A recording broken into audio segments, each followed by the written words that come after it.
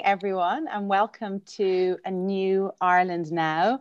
I'm really excited that this panel is happening, this discussion's happening. It's one that we've been trying to have for a while now, but world events have gotten in our way, but nonetheless we move, and here we are.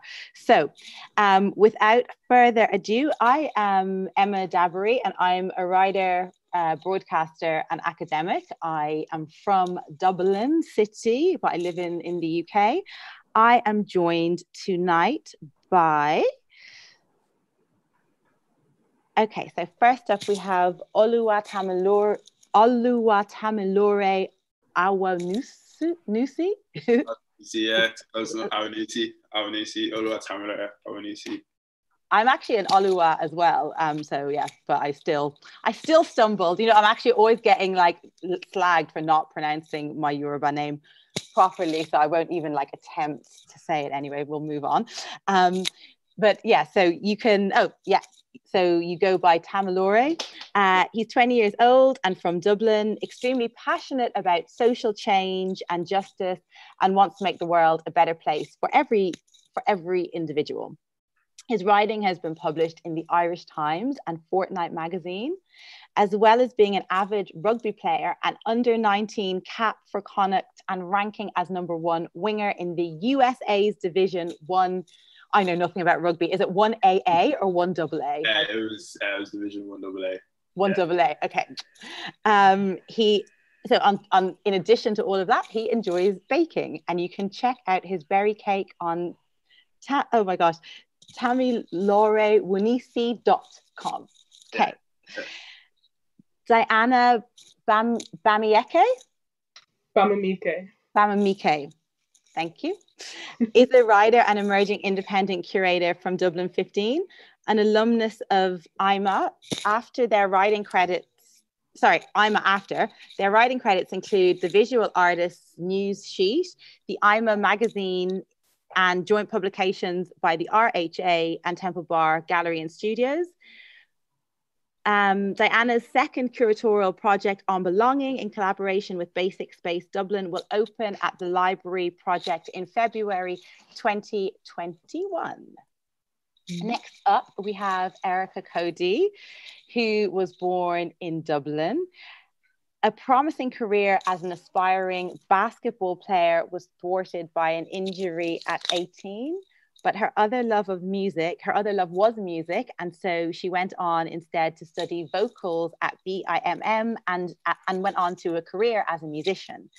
Her releases include the single Addicted and the EP Lioness. Earlier this month, Erica appeared on was it this month now? I hardly know what year we're in. I don't even know what day of the week it is. It was last month. Thank you. I'm like, yeah, time has taken on like strange properties in 2020. So yeah, very recently, Erica appeared on The Late Late Show with Irish Women in Harmony, performing their version of Dreams in aid of the charity Safe Ireland. Mm-hmm. Emma Dabiri, that's me. I've introduced myself. Next up, we have Rob Farhat. Did I pronounce that properly? Yeah, like a hat that's far away. Simple. Rob is a former classical musician turned musical. Whoops, there's the baby. Is a former classical musician turned music programmer, manager, and artist mentor. He previously co-founded and directed Ensemble Music in Ireland. He's worked with artists such as Loa, Ensemble Iru, Rusnago Family, and the late Conor Walsh. He is now primarily based in London. Sorry, one second. Too much noise, stay quiet now. He is now primarily based in London and works for live music producers Sirius as their talent development and program manager, working with boundary-pushing musicians like Gaika and Gazelle Twin. He also programs the EFG London Jazz Festival. He was born and bred in Dublin and is a proud Irishman of Iranian and Armenian heritage. Thais Muniz is a Muniz, yeah. Muniz, thank you. Yes, no Please, problem. like, just pull me up if I'm not pronouncing No, your you're name. fine. Is a Brazilian artist and designer specializing in turbans and head wraps, focusing on their history and the connections between aesthetics, politics, and art. She is a curator of a movement and platform called Turbantisi. Turbancy, yeah, that's perfect. Turbantisi, and meaning turban, head wrap yourself. Is that right? Yeah, it's turban yourself or head wrap yourself. It's Okay. it's an invitation, a name invitation. I'd say. That's so cool. Through Turbantisi, Thais follows the mystery and beauty of turbans and head wraps in the Afro-Atlantic diaspora, its traditions and its new meanings, and she uses these as a tool and research object and has been doing this work since 2012. Traveling with Thais, the project has been empowering the Black community from all over the world with practices that include workshops, contact performances, audio visuals, and information exchange. Thais has been living in Dublin since 2014. And last but not least, of course, we have Aziz Saeed, who is a model and DJ and goes by the name Black Canvas. He's a first-generation African Irishman. His blood comes from Nigeria, but he grew up in Dublin. In 2019, Aziz penned an open letter to the music group Versatile, highlighting how their privilege was allowing them to reach heights of success but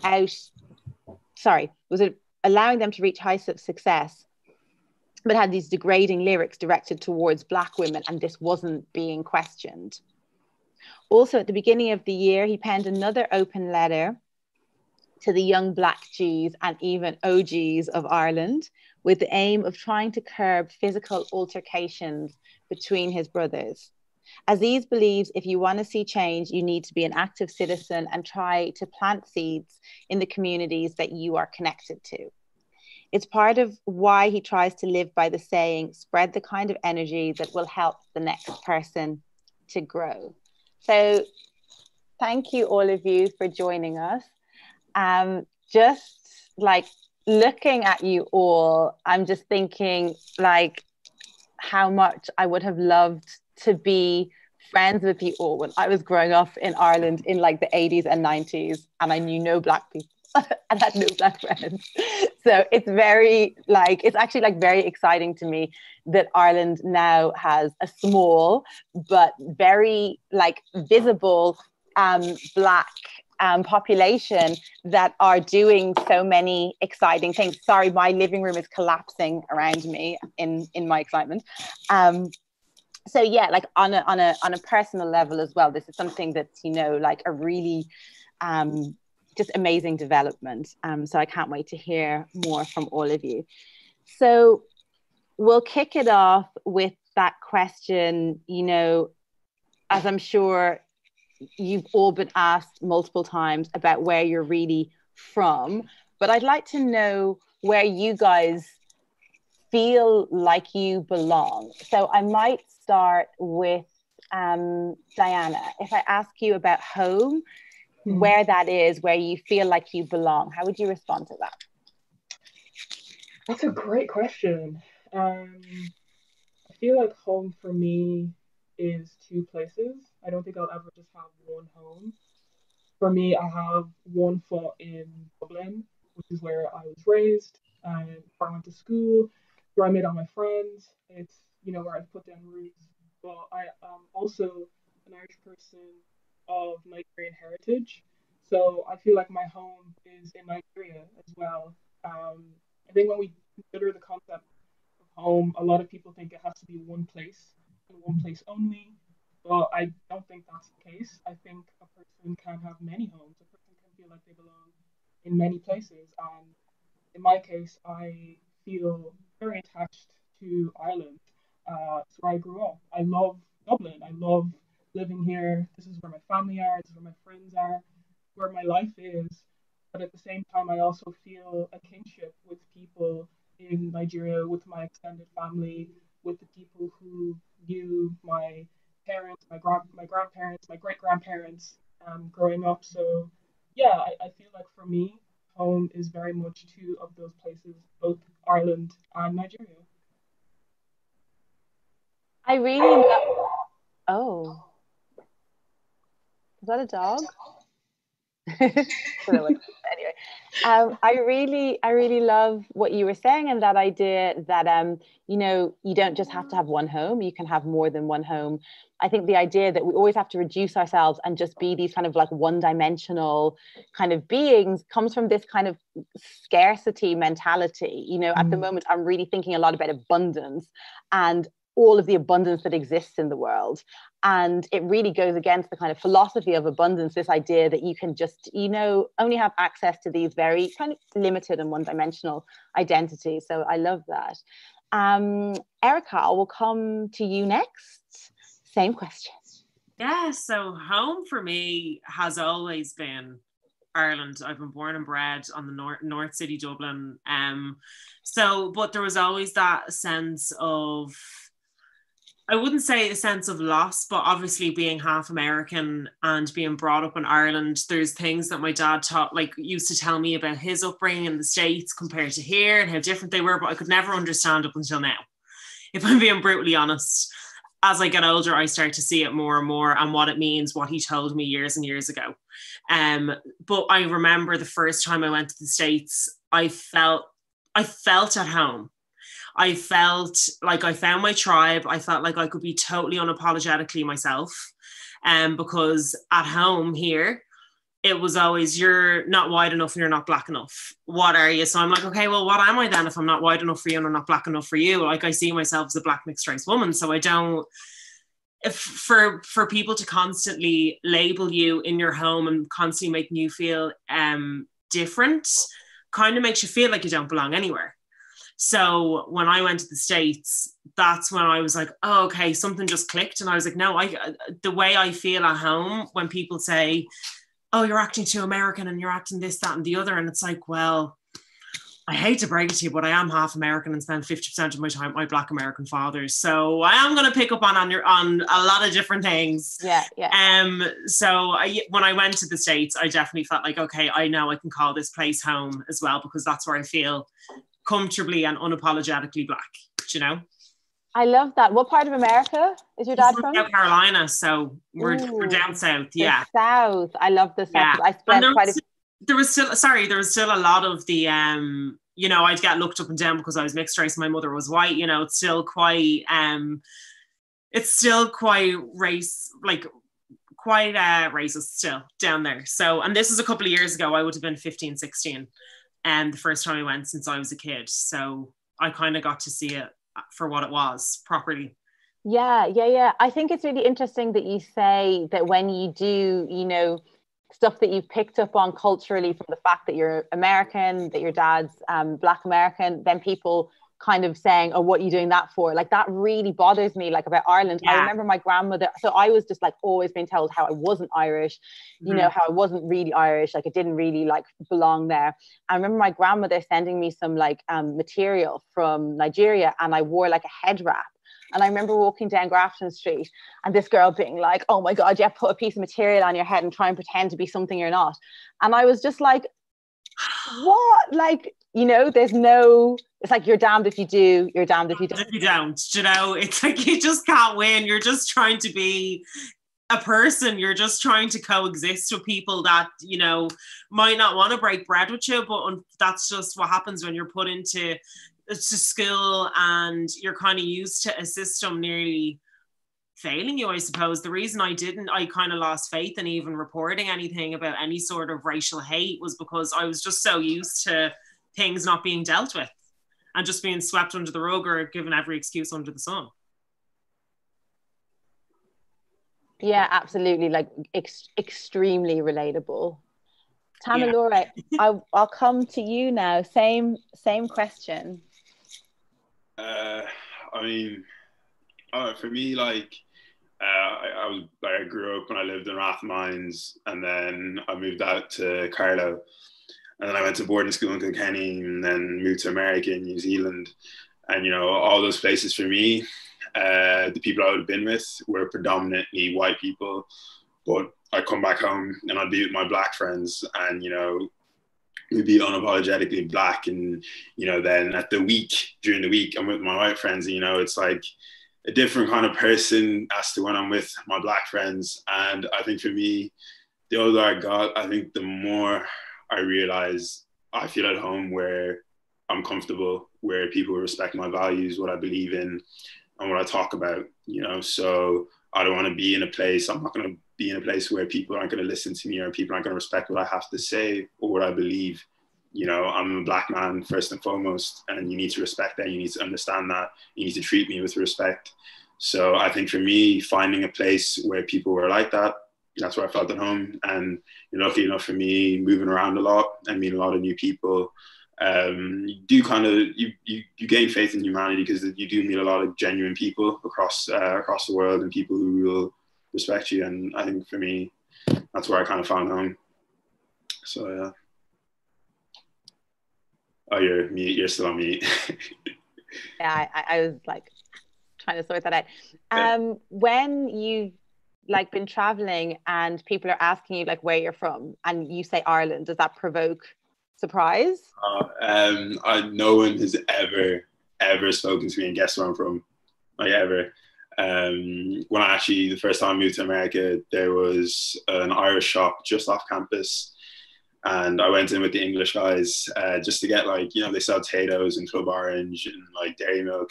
So, we went in to get some, and the lads were like, "Oh, Tamilore's Irish." They looked at me, he's like, "What?" And he's like, "Yeah, I'm from Dublin." He goes, "Never seen the likes of you." So you'll always get that. I was accustomed to it, but, some people just need to be taught things, so I had to explain to him. He hadn't been to Ireland in years. I'm like, look, there's a community of us, there's a lot of us here, and but it never ceases to amaze me. People just don't believe. The first time I went to America and I handed over my passport, there was actually a black man in the customs, and he looked and he goes, "There are black people in Ireland?" I was like, yeah, so you're always going to experience that. I think internationally it's one of the countries people least expect us to be from. Like even with my accent, I can just say, yeah, I'm from Dominican Republic with a Dublin accent, and people are like, yeah, okay, grand. Like, do you know what I mean? But I say Dublin and they're real like, how does that work? Yeah. Anyway, Aziz.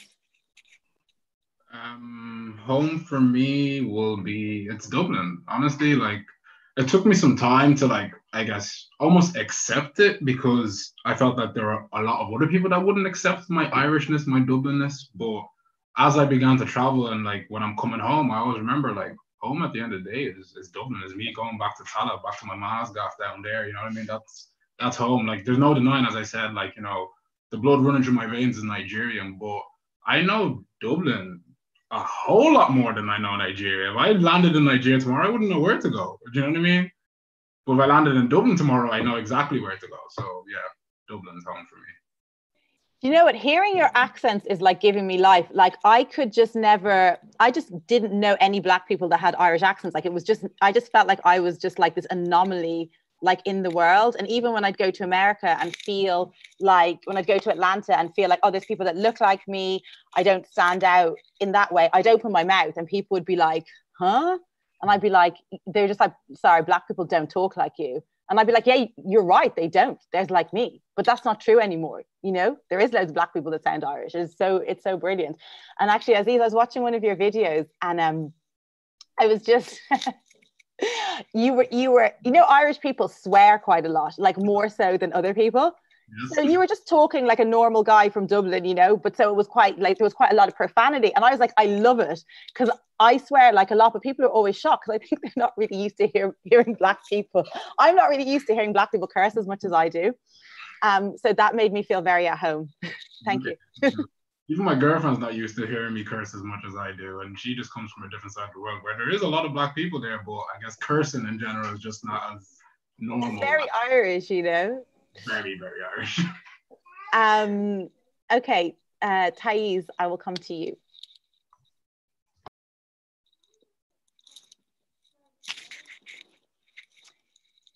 You're on mute.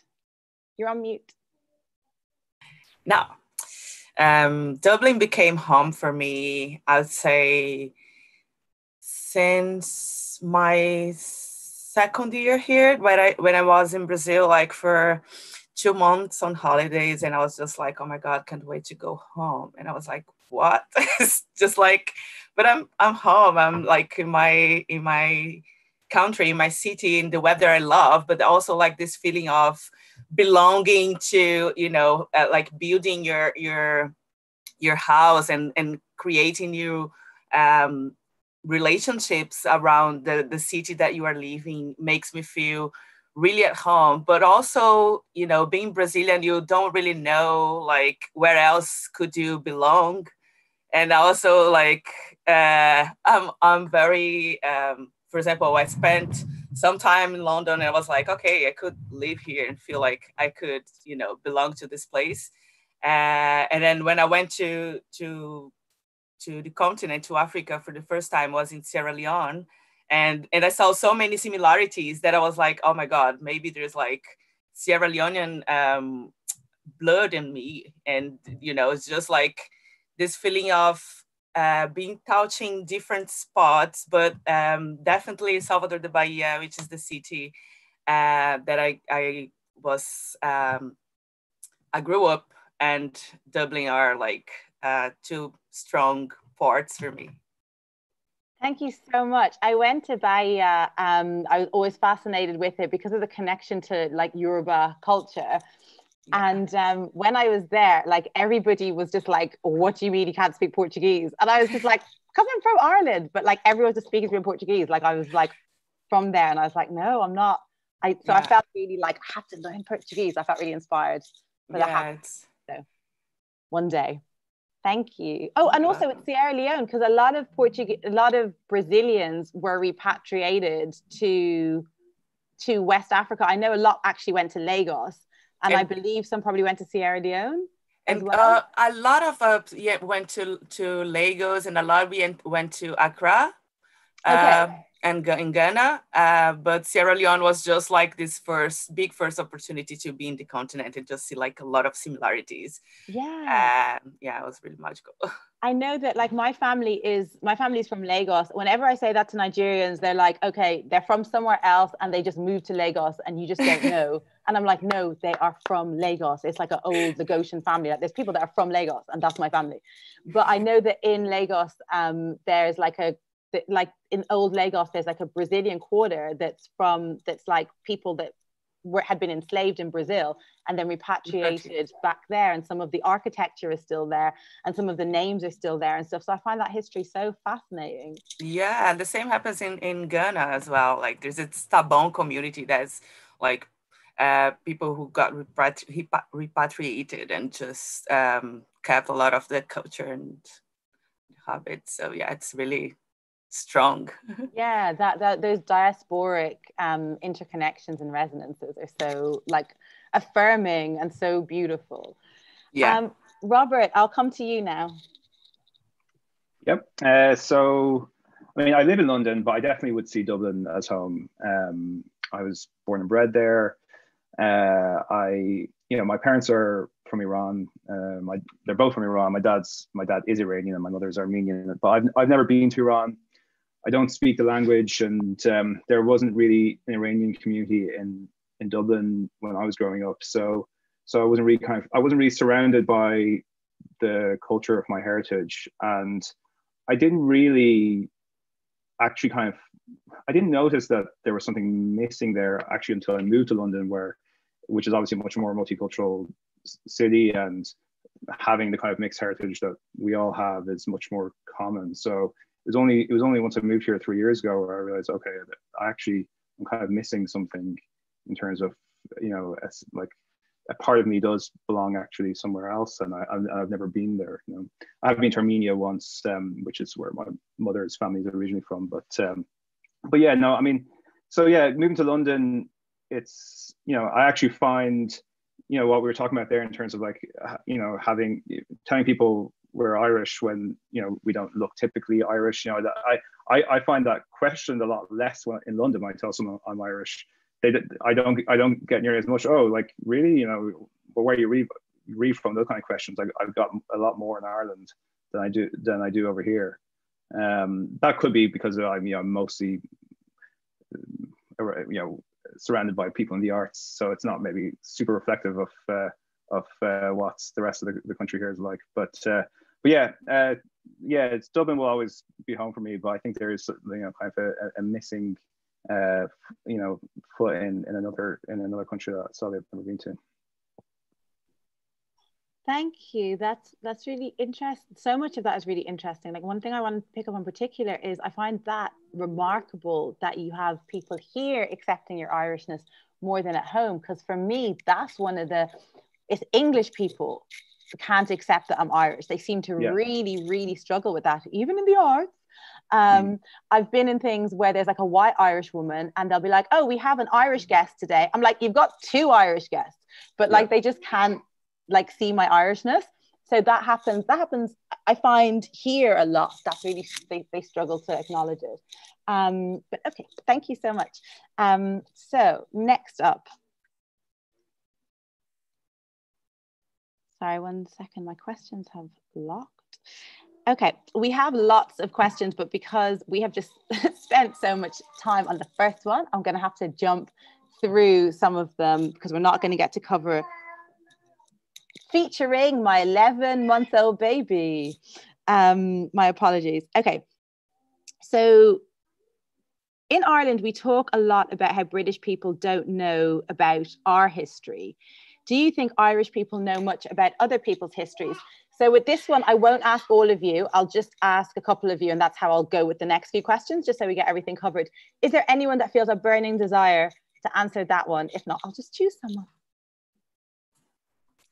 I think I relate a lot with this question because here I get asked where I'm from people from different backgrounds. And when I say that I'm Brazilian, there's like this massive shock of like, as if there weren't like Black Brazilians in the world, or like as if I was lying to don't say that I'm actually African, or I don't know what's the feeling that people have. And I relate a lot that like sometimes I feel that Irish people don't really know about the history the same way that Brazilians don't know, because we have a lot of you know, traumas that we don't really talk about, and sometimes these traumas, they cover a big part of what should be like brought up. So I think we've been learning a lot about talking about our histories from the narratives of our own perspectives, not only from the narratives, because for me, I grew up learning that Portuguese people discovered Brazil as if like nothing was there before. And, you know, after like many years listening to this and feeling like, no, we are actually colonized. And, you know, that's something that I feel much stronger in Ireland, to be honest, like this feeling of knowing better how to name your colonizers than, but in the nuances of knowing more about history, there's a lot of things that I feel a lot of people doesn't know. Yeah. Tell me a little bit more what you were saying about in Ireland. Do you feel there's a greater sense of knowing their colonizers? I'm quite fascinated by that. Yeah, in this sense that like a lot of the history in Ireland, I feel when I'm told, it's always like, oh, before or after the East Rising, and all this, the fighting against the British. And as I said, like in Brazil, we would name the Portuguese as your ancestors pretty much, or, you know, I have like, I would listen hear a lot of people, Black people from Brazil, claiming more like a Portuguese ancestry, and a lot of white people thinking that they don't have any like African blood or indigenous blood, in a sense of trying to claim kind of pride of this this colonial past that is like so ugly. So yeah. Yeah, I think that makes me think of, do you know the cultural theorist Stuart Hall? Yeah. Mm-hmm. Yeah, you know, when he talks about like in the Caribbean, there's the African presence and then there's the European presence, and the European presence is the one that is like the one that people, obviously he's writing years ago and there have been changes since then, but the European presence is the one that is like signposted and advertised. The African presence is actually the really the one that animates the culture, and that is like one of the very, like, is very powerful, but it's like very, it's suppressed and downplayed.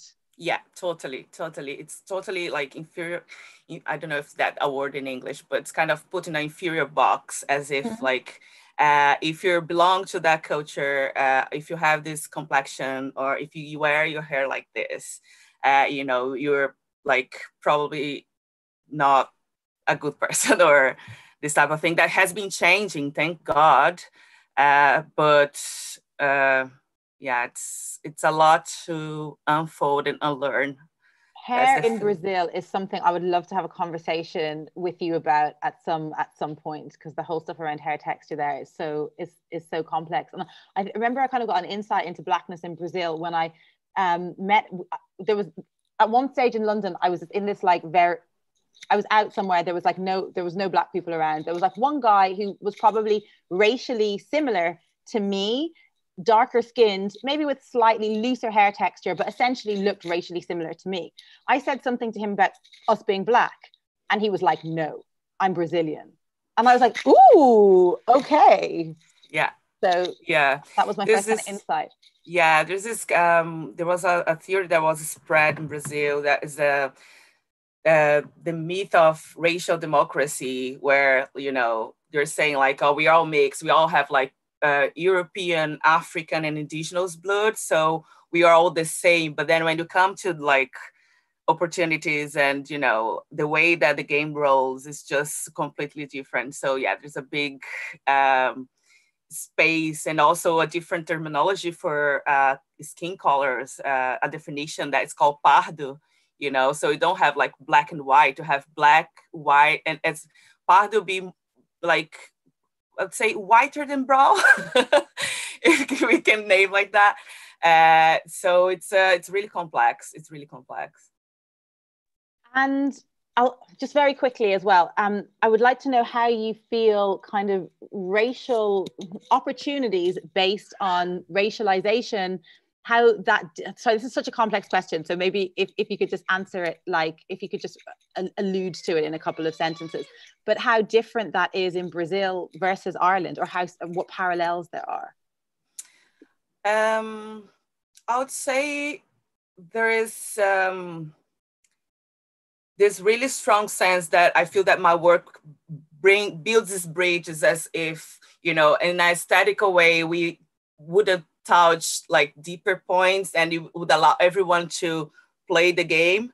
But I think in Brazil it's harder, you know, especially because it's a continent, it's a country with like continental dimensions, and a lot of the cultural spaces there is still being run by white people, or people with like not a strong sense of the importance of Blackness in that culture that's so strong.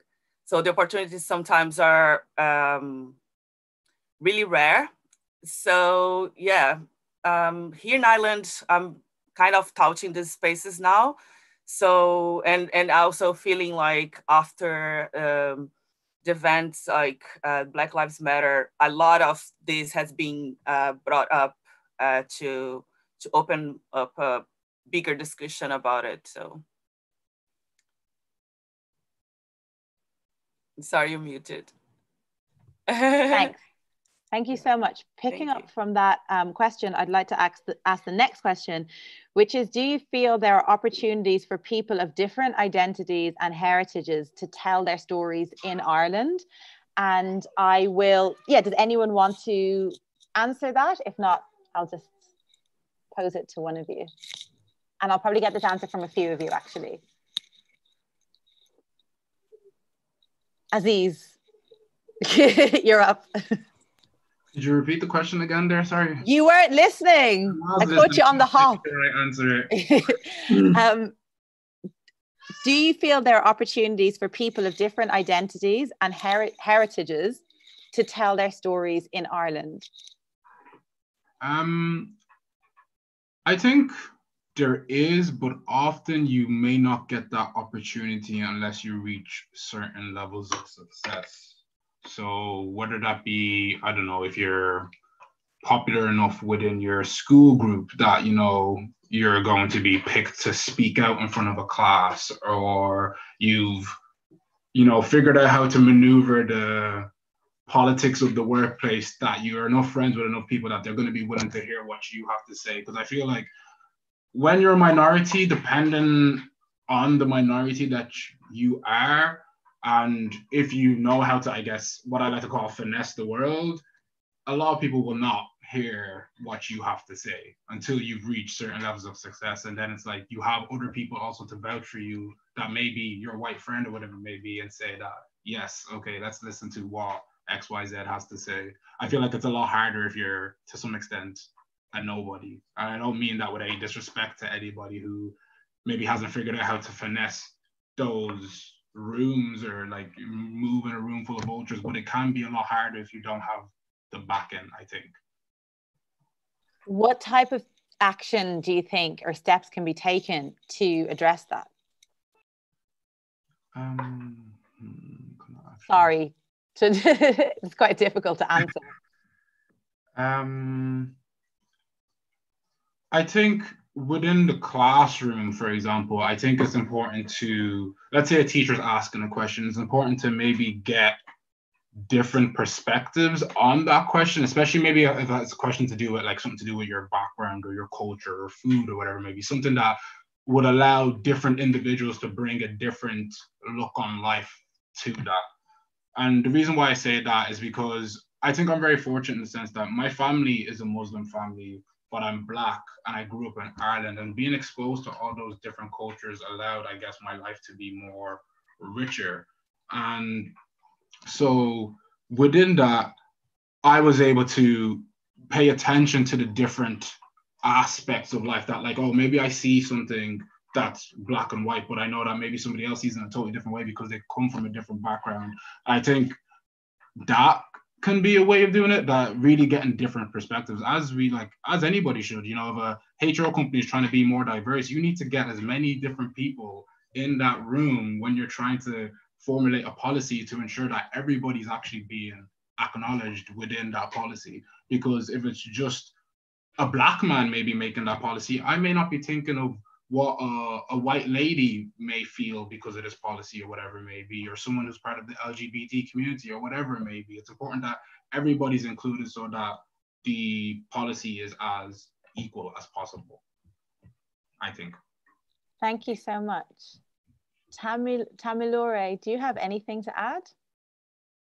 I suppose there could be channels for people to speak up, and you know, for people of different cultures to speak. It's just a matter of people are willing to listen. You know, you can talk and you can be offered this platform to speak, but if people aren't going to listen to you, it's not of much benefit. You know, I mean, even with Aziz and I, over a year ago, we both spoke, and you know, a lot of people spoke on the whole situation of Versatile and all of that, and you know, that had been going on for 3 years. People had been speaking up for 3 years, and no one was listening. So, and then you know, then something drastic happens, and that's when people are willing to listen. So, I mean, there are always going to be people from different cultures who are ready to speak, and you know, they will find ways to speak. I mean, you know, whether it was for me writing through my website, it was Aziz, you know, writing the letter to them. You know, we find our own ways. It's just a matter of people are willing to listen to us. Thank you so much. Yeah, I love that. I love that idea as well. You know, that you're not waiting for someone to hand you an opportunity to speak. You speak and you make your voice heard. And I think I first became aware of Ulysses through those open letters. And I think maybe it was Erica sharing them. So there's like, you know, like networks that like just kind of link people together. So I think it's so important that like if you have something to say, you just put it out there. And there's no way, like in this day and age, there are so many different avenues where that can be seen, and the potential for so many different types of people to see it. Like for me personally, I just started like writing on my blog and like putting that on Twitter. And that's how I started writing. Like I certainly wasn't getting any opportunities before then. You know, you start getting opportunities once you start making a name for yourself. But I think it's so important that you just like harness, you put yourself out there, and social media gives us that scope. I mean, social media is such a double-edged sword, and I have so much to say about like the dangers of it. But I also do think it gives us that people who've been traditionally, you know, marginalized from spaces, not known the right gatekeepers, not had the right networks, is given us scope to make our voices heard and be known, you know. So I think that's it's quite exciting time in that aspect. I am going to jump on to another question just because of time, but it's related to that. I'm going to ask Erica, what are the stories that you want to tell, and who do you want to share them with? Wow, that's a very good question. I think it's so important for me personally to share. Obviously, I share a lot of my journey through my music. But moving forward, I find it's so important for future generations to know who they're surrounded by. I find it so important that, like, if I was to have kids, that they know exactly where they come from and their history, their family history. That's something that I always kind of want to carry through the rest of my life, especially at a time like this where you feel like racism is never going to be a topic and people won't listen. And then all of a sudden it's like, boom, it hits everyone like a kitchen sink and everyone has to listen. You know, there's no other choice because it's covered everywhere in the media, what's going on in the world. So yeah, it's one of those things. It's just something I hold very close to my chest, that I feel comfortable enough to share now. So my family history and my struggles and what I go through, if they can help the next person maybe learn or just to find out something new and to broaden their whole perspective on life, I'll happily do it because I'm a bit of an open book anyway. But I've listened to artists that I like who I've seen write about things that they've gone through that have helped me, because I'm like, okay, I'm not the only one, you know. So I think to keep spreading that message, and to be honest, my biggest message that I want to spread now is that, like, it literally costs nothing to be kind and it costs nothing to be anti-racist. So, oh, sorry, you're muted. Yeah, no, I keep talking and then being like, I'm mute. Yeah, I think that's so important. Yeah, this idea like of kindness, I think is, you know, it can become a bit of a buzzword or a bit of a hashtag, but I think it is something that's really important to try and like just infuse into ourselves. Yeah, and it takes a while. Like, I've noticed it's one thing that just doesn't happen overnight. You know, we've all been in that boat of, you know, maybe gossip and he said, she said, but Girl, as you get older, it's like you actually realize there's a lot more depth to people than just the surface and what we see.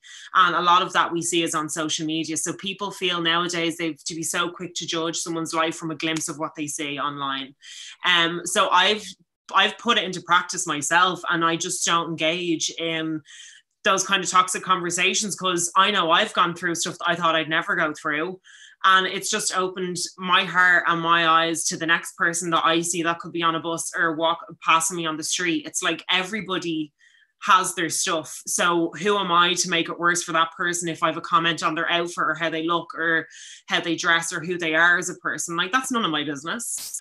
It literally, when I say it's free to be nice, it's literally free to be nice. You can crack a smile to someone and that can make that person's day. 100%. And like with judgment as well, like I just feel like, yeah, I grew up in like such like a bitchy backbiting culture. Yes.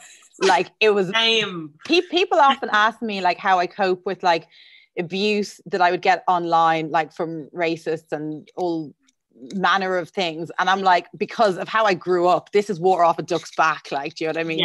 Yeah, exactly.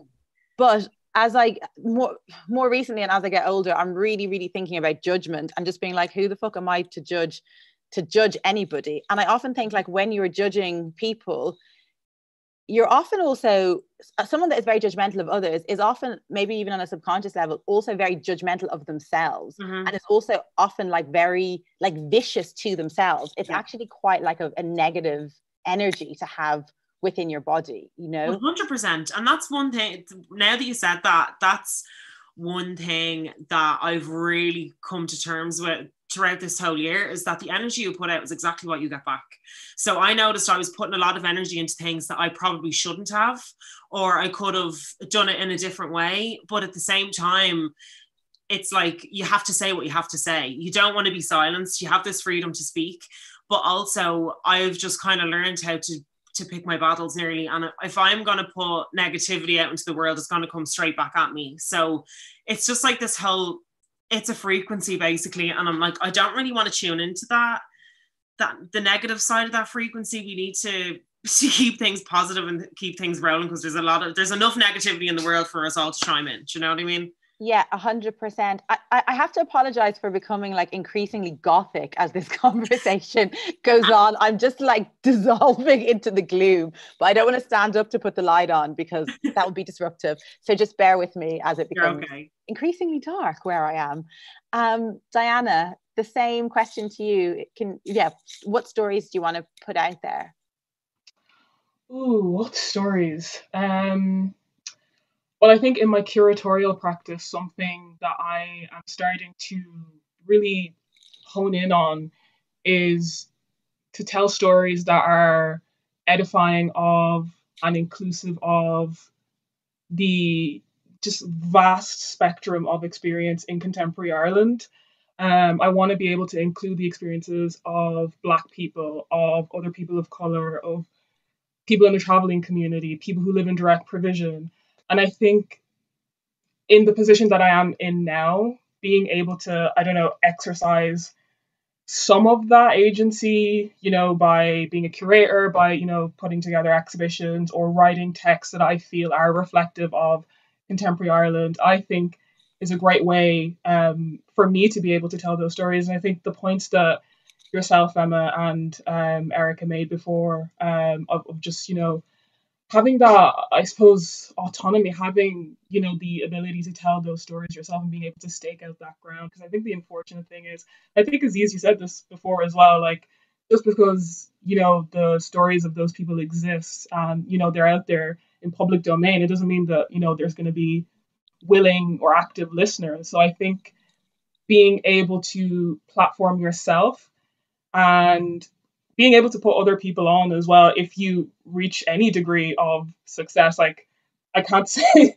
that I'm, wildly successful myself, but everything that I've done so far, I want to make sure that I'm including people in my community, that I'm including people who ordinarily don't have voices given to them, who don't have a presence in the media, or if they do have a presence in the media, it's largely negative, it's largely malicious. And what with the very, very worrying and concerning trend towards the far right in Ireland and across the globe in the past few years, this is something that's become even more and more important and more vital in my practice. And I think there's an urgency to what I'm doing now. And I think there's an urgency, I'm not sure if everybody else feels this, but I think there's an urgency to everybody's work here right now, being able to tell those stories and tell them in such a way that they are, like I said, edifying for people, that they're genuinely inclusive of and accepting of other people's experiences. And also, I think it's really important not to narrow like Irish contemporary life down to like one lens. I think especially what we've seen in the past sort of 10, 15 years or so is that Irishness isn't just like white middle class from the Pale, from like, I don't know, Southside Dublin or whatever. Like it's so much more than that. It's so vibrant. Like even where I grew up in Blanchardstown, like I grew up, going to the local library, going to Driocht, which is the art centre in Blanche, and seeing, vast sort of lots of different types of people like engaging with the art there and engaging in their local community centres. Even the local radio station, I think in Blanchardstown is Phoenix FM, and there's a radio show on there that's hosted by a Nigerian immigrant, and being able to have those stories in place across those different media has been really important to me as well. And that's something that I want to continue to, I don't know, perpetuate or continue to give life to or give voice to in my own practice. And I see myself kind of as a conduit for that. Like I don't see myself as just one individual actor or person telling the story. I see myself kind of as the composite of many stories. And I feel like being able to do what I'm doing now, like whether it's with the exhibition, whether it's the work that I do with Black Pride Ireland, whether it's just my writing, my curation, whatever, I feel like all of that is a privilege because I'm getting to help tell stories that otherwise won't get told, or if they do get told, they don't get told very well. So yeah, I think that's something that's been really, really important in my practice as of late with regards to storytelling. Thank you so much. It's so necessary and so important what you're doing. And I love that description of, being like a conduit. And like I ground a lot of I teach African studies, and I ground like a lot of my own work within like kind of aspects of primarily Yoruba philosophy, but other African philosophical traditions like more widely. And just that idea, of like your kind of like ancestors, like kind of being more than just you, like basically like what you express is also like it's your community, it's the people who've come before you that you're descended from. There's a thing that I'm thinking of. Oh yeah, when I don't know if you know the mbira, the piano of it's not a piano, sorry, it's an instrument in Zimbabwe. It's like their national instrument. It's like very like a great cultural significance, but it's used to like communicate. One of the functions, the primary function, is communicate with their ancestral spirits. But if you ask like an mbira player like how they composed their song, they're like, no, these songs come to me, I didn't write this comes to me like in my dreams, this comes to me like from my ancestors. They're like conduits for this far greater kind of power and expression. So it's just making me think about that. So thank you. And then we're running out of time, but I can squeeze in a couple more questions. So Rob, I want to come to you for this one. So in terms of, I think all of you are pursuing or involved in successful in creative careers. I want to ask Rob about his experience of the cultural establishment in Ireland and the barriers to entry for diverse voices. Yeah, so I think that, first we got to acknowledge that, minority communities in Ireland are, in terms of, being part of the kind of wider population is a relatively new thing, and so the arts establishment hasn't quite caught up on representing minority voices. So before I moved to London, I spent most of my time working with minority artists in music, and what we found was that there's always kind of a higher bar for minority artists to get opportunities. There's always a higher bar and then also a lower ceiling. So when you're looking at festival lineups, etc., and trying to get opportunities for Black or brown artists, you always have to have kind of as a couple of people here mentioned earlier, you kind of have to have already proven yourself to a certain extent, and you have to, in order to do that, you have to kind of make those initial opportunities yourself. So, and then once you do prove yourself, then the arts establishment starts giving you some opportunities, but even those can tend to be quite tokenistic. So you might be given, a slot as part of a wider lineup here, but you're not being given an opportunity kind of to represent yourself in your fullest. So I find that with be it venues or festivals, when they think of like an African musician, what they kind of have a stereotype of an African artist in mind, whereas an Irish musician who's of African heritage, their music and their art is going to be complex because of their complex heritage. They'll be creating they'll be writing lyrics or creating art that demonstrates their kind of mixed heritage and what it means to be a Black or brown person in a country like Ireland. And that kind of complexity is, I think audiences are really willing to engage with that, but the music industry or the arts establishment kind of likes to box artists off into kind of more easy to define corners. So until literally the last few months, I definitely found those kind of barriers quite hard to break down. And it's part of why I moved to London, where things are different. There's more of a kind of history of minority communities involved in the arts, and there's more policy around inclusivity around I think minorities here. It's not without its flaws either, but so really, I mean, what I really advocate for always is that it's not just for programmers of venues to just program a Black or brown artist here and there. You really need to hand over the platforms to curators who actually know who are from those communities and really know the culture. Like the reality is that pretty much every festival or venue or program director in Ireland is white. They're mostly men, and they're basically all white. And it's not part of Ireland's education system. We don't learn about minority culture or art. So it's okay to admit, okay, I actually don't know anything about this culture, and so instead of trying to still be that kind of like all-powerful curator, it's much more it's totally fine to admit that, okay, this isn't my expertise. I need to actually hand over those platforms to the people who actually know about the culture and who are from those communities, and give younger people a chance.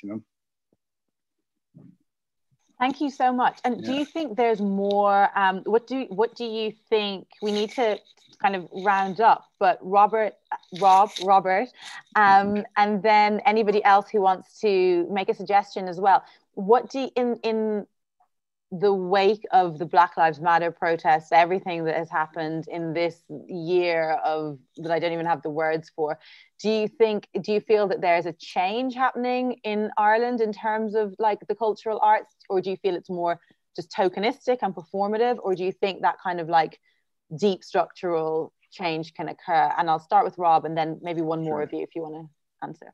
I actually have been encouraged by the response from arts institutions the last few months. I mean, like this panel discussion taking place is an example of that, that like where the festival has literally just given a platform to people of color involved in the arts to say their piece.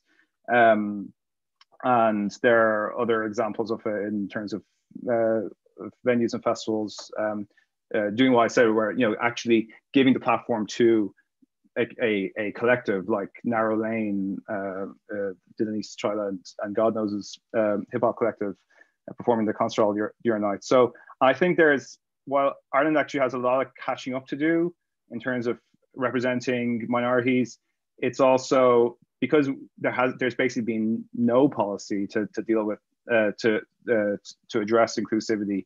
At least we can get things right from the start, and I do think there's, at least compared to England, there's in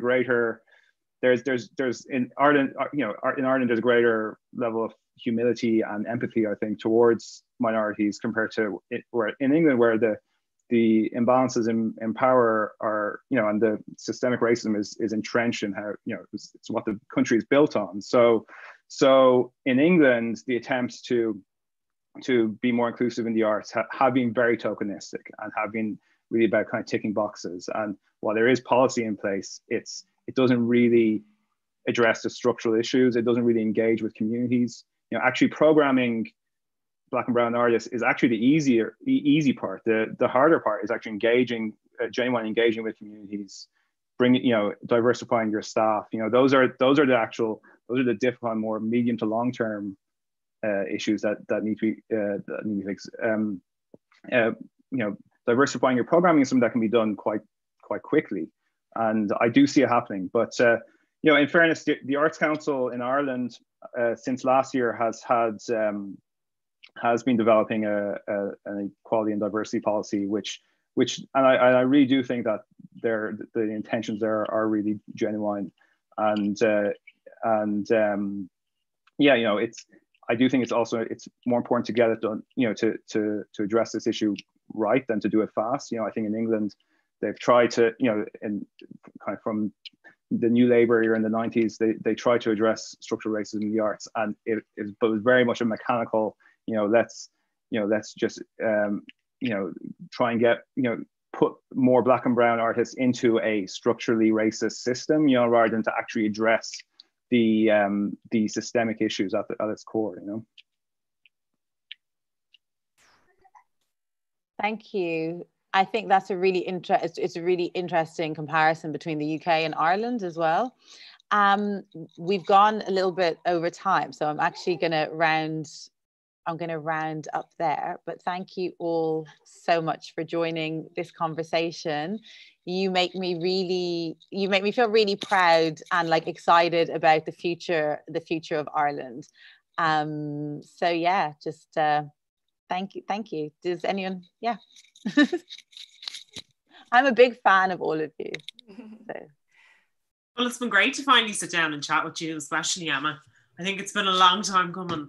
I know, and we'll have to do it like in real life as soon as I can. Please. As soon as I can travel. I feel like trapped in the UK at the moment, but I'll be home soon enough. Have a lovely evening, guys. Thank you so much. Thanks so much. Thanks, guys.